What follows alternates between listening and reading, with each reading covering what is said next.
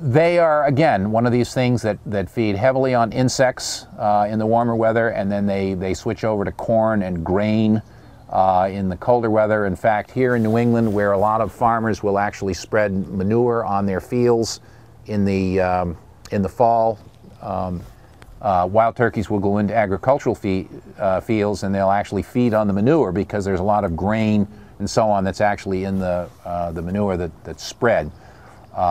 But essentially, they're birds that feed mostly on the ground. You know, they peck.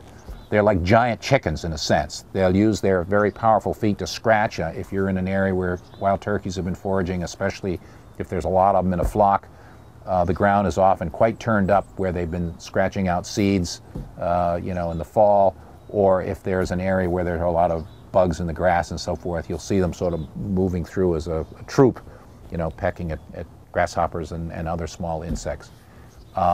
So it's mainly a matter of insects and grain for wild turkeys.